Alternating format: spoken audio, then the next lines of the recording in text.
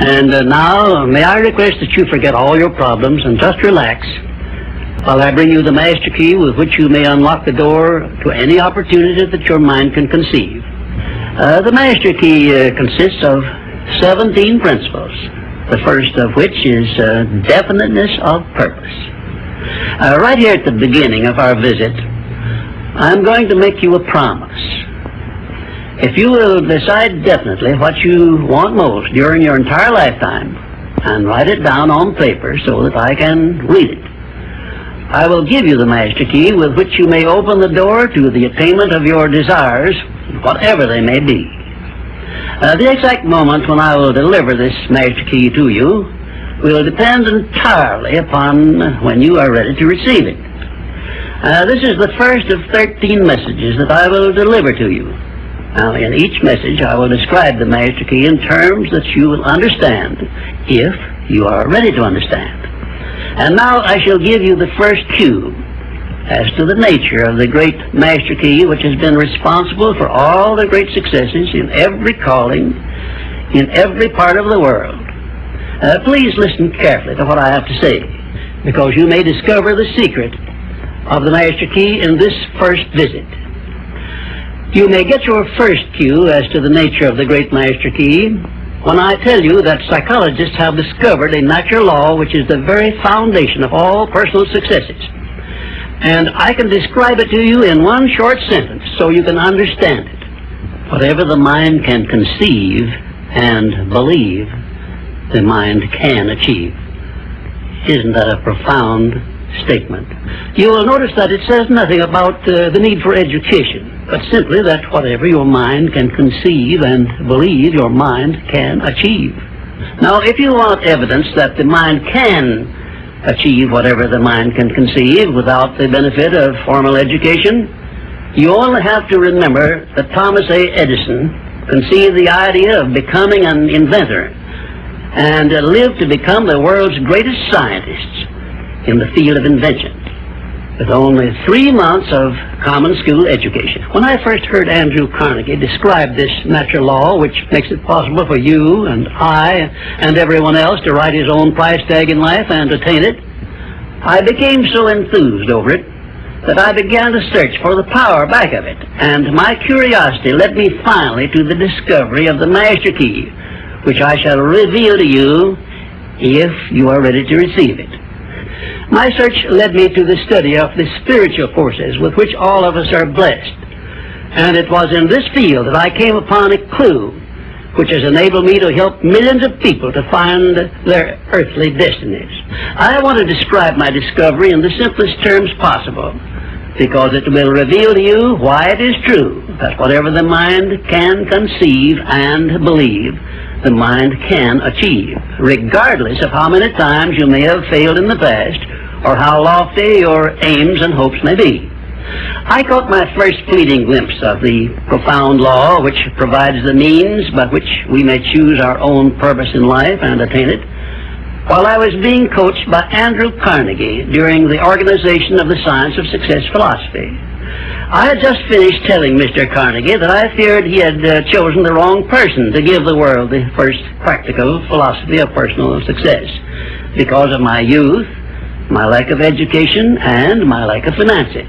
Well, at this point, Mr. Carnegie delivered a lecture that I shall never forget because it changed my entire life and paved the way for my helping to change the lives of millions of people, some of them not yet born. Let me call your attention to a great power which is under your control, said Mr. Carnegie, a power which is greater than poverty, greater than the lack of education, greater than all of your fears and superstitions combined. It is the power to take possession of your own mind and direct it to whatever ends you may desire. This profound power, Mr. Carnegie continued, is the gift of the Creator, and it must have been considered the greatest of all of His gifts to man, because it is the only thing over which man has the complete and unchallengeable right of control and direction. When you speak of your poverty and lack of education, Mr. Carnegie explained, you are simply directing your mind power to attract these undesirable circumstances, because it is true that whatever your mind feeds upon, your mind attracts to you. Now you see why it is important that you recognize that all success begins with definiteness of purpose, with a clear picture in your mind of precisely what you want from life. Then Mr. Carnegie continued his speech with a description of a great universal truth which made such an impact upon my mind that I began then and there to give myself a new outlook on life, and set up for myself a goal so far above my previous achievements that it shocked my friends and relatives when they heard about it. Everyone, said Mr. Carnegie, comes to the earth plane blessed with the privilege of controlling his mind power and directing it to whatever ends he may choose.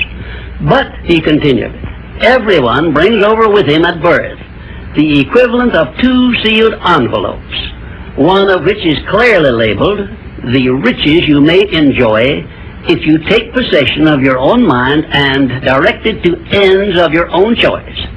And the other is labeled, the penalties you must pay if you neglect to take possession of your mind and direct it. And now let me reveal to you, said Mr. Carnegie, the contents of those 2 sealed envelopes. In the one labeled riches is this list of blessings. 1, sound health. 2, peace of mind. 3, a labor of love of your own choice. 4, freedom from fear and worry. 5, a positive mental attitude. 6, material riches of your own choice and quantity.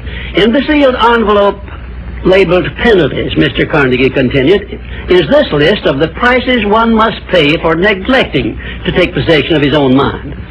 1, ill health. 2, fear and worry. 3, indecision and doubt. 4, frustration and discouragement throughout life. 5, poverty and want. 6, and a whole flock of evils consisting of envy, greed, jealousy, anger, hatred, and superstition. Now, my mission in life is to help you and everyone who needs my help to open up and use the contents of the sealed envelope labeled riches. And the starting point from which you must take off if you wish to write your own ticket from here on out for the remainder of your life, I will describe for you in these simple instructions. 1, procure a neat pocket-sized notebook, or something on the order of this one here, loose leaf affair. And on page 1, write down a clear description of your major desire in life, the one circumstance or position or thing which you will be willing to accept as your idea of success. And remember before you begin writing that your only limitations are those which you set up in your own mind or permit others to set up for you. And 2, on page 2 of your notebook, write down a clear statement of precisely what you intend to give in return for that which you desire from life. And then start in right where you stand now to begin giving. And 3, memorize both of your statements, what you desire and what you intend to give in return for it, and repeat them at least a dozen times daily. And always end your statements with this expression of gratitude for the blessings with which you were gifted at birth. I ask not, O divine providence, for more riches, but more wisdom with which to accept and use wisely the riches I received at birth in the form of the power to control and direct my mind to whatever ends I desire. If you are not too successful or self-satisfied to accept and express this profound prayer, if you accept it and express it in the same spirit of humble sincerity in which I pass it on to you, a new and a better world will reveal itself to you. A world in which you will see reflected the circumstances and the things which you yourself have created. In my next visit, I will give you a description of the second principle of success, through the application of which you may make use of the education and experience of other people and get the necessary help you may need in attaining your definite major purpose in life. And now let me close this, our first visit, with my favorite expression of gratitude. O divine providence, I ask not for more riches, but more wisdom with which to make wiser use of the riches you gave me at birth, consisting in the power to control and direct my own mind to whatever ends I desire.